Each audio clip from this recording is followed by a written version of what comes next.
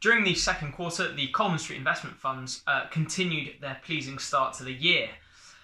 Outperformance was generally driven by stock selection within our UK equities, and this was in part offset by relative underperformance driven by our asset allocation as a result of our overweight position in UK equities and our underweight position in international equities. The star performer from a bottom-up perspective over the quarter was Games Workshop. We initially did our due diligence on this business back in September 2019. Whilst we felt this was one of the highest quality businesses that we'd looked at, we didn't think that the share price offered the kind of margin of safety on the valuation that we would look for and that we would expect.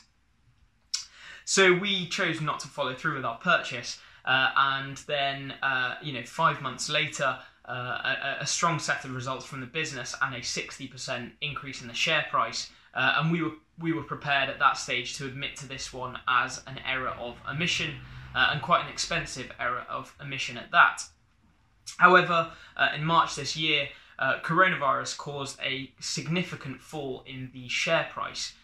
We felt that the long-term earnings potential of this business was relatively unaffected, and so felt that that margin of safety then existed for us to make the investment. 3 months later, and the shares have almost doubled in value. So whilst we wouldn't expect this kind of performance again from Games Workshop, or perhaps even from any investment we make, it's certainly very pleasing, and we hope to be able to continue to report on underlying performance in Games Workshop that will justify future share price gains. Errors of omission are not the only ones that we're prone to, however. If we look back at our sale of Reckitt Benckiser shares back in December 2019, some might describe this one at this stage as an error of commission.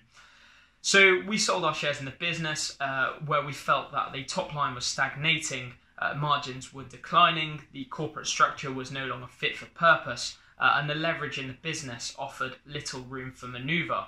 Clearly, there is nothing better to buoy sales at a health and hygiene specialist than a global pandemic, and Reckitt Benckiser have certainly been a beneficiary. So the shares are up 20% as a result. We will obviously continue to look at and to monitor and to question our decisions and our mistakes, but we think at this stage, this one was an example where we made the wrong decision, but for the right reasons. As for markets, commentators continue to struggle to make sense of equity markets that are testing record highs, whilst economic data is breaking through record lows.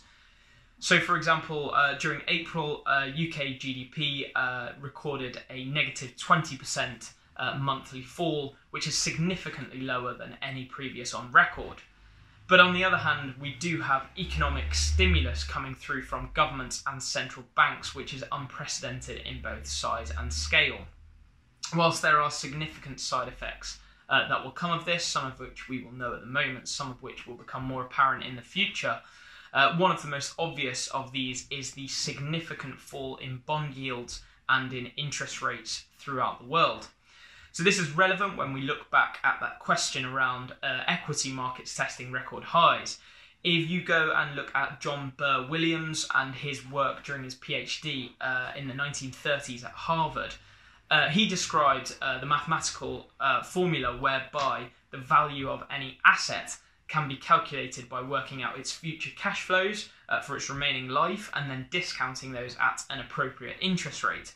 So you can see the obvious example there.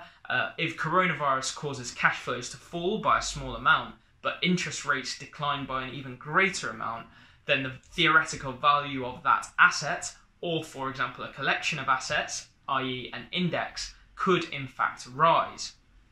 So if we see interest rates remain low, but cash flows, expected cash flows increase slightly, for example on the back of opening of global economies, then the supposed disconnect between equity markets and the underlying economy may not be ready to close quite yet.